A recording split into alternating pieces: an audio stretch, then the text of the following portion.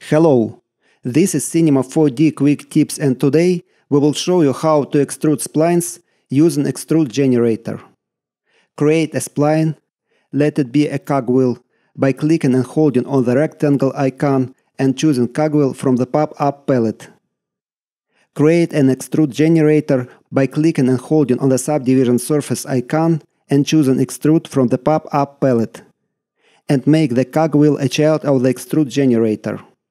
Select the extrude in the Object Manager and go to the Object tab. Here you can change the extrusion depth by changing the offset property value. If you enter a negative value in the offset property field, the extrusion will be in the reverse direction. If you want to extrude more than one spline, check the hierarchical box.